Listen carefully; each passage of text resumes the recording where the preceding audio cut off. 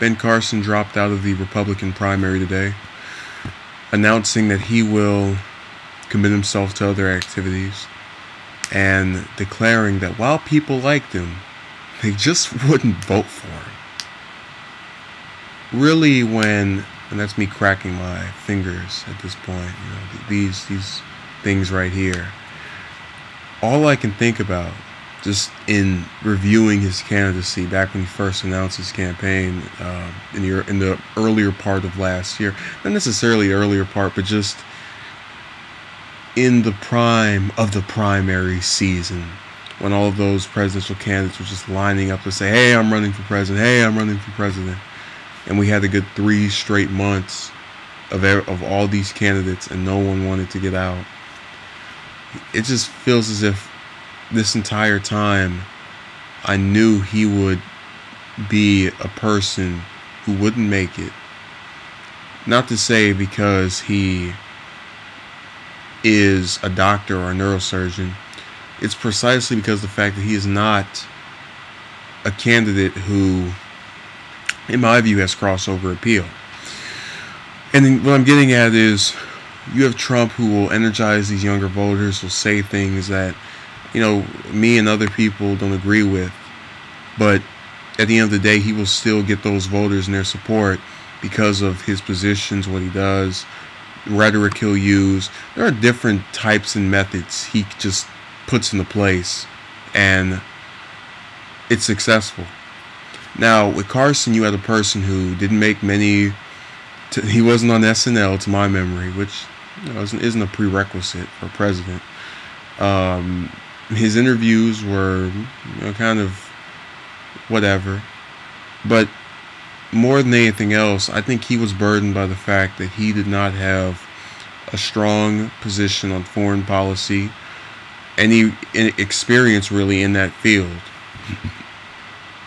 which has been something that's been argued of both Cruz and Rubio, and just really every first-term senator, as if there's no tomorrow. And you could apply it to everyone. Every president is going to get on-the-job training because they've never done it before.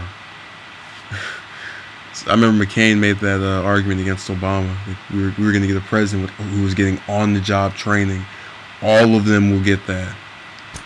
This isn't about who's been in office longest, but the level of experience always helps. He had none, and as a result of that, I just couldn't see him doing well. Obviously, Trump had none either, but he had name recognition. Carson didn't. And this is even at the heat of his campaign, while he was, rising in the polls. People were still, in front of me saying, who is Carson? Who is Ben Carson? Who is that? And it just seems to me that this was something I've predicted this entire time. Not to say I'm some kind of psychic, but I knew, based on the way that this race was shaping up, really after the Paris attacks, and I guess the desire of the American public, or at least on the Republican side, to have a strong foreign policy in their candidate, that's really when he started to fall flat as far as his placing in the polls, how he was doing ranked up against everyone else. It just didn't seem as if anything was really going his way after November. So that period from September to October, August, September, and October, really those 3 months were the height of his campaign. And then there was just this steady decline after that for about 5 months, from November to now, mid-November to early March. So a good 4 whole months he just spent basically wallowing away in this field, his rise and fall, if you will. And again, to be fair, he had a little bit of a longer stint of popularity than most of these other candidates. You had Walker, who was successful for all of the month he was announced, which was right before Trump got in.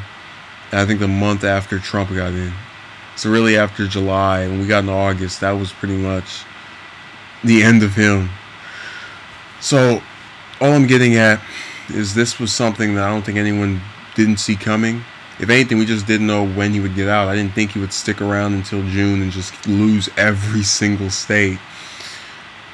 But it's a candidacy that's come to an end, and some people liked it, some people didn't. I was kind of indifferent to him. Thank you for watching, and have a good day.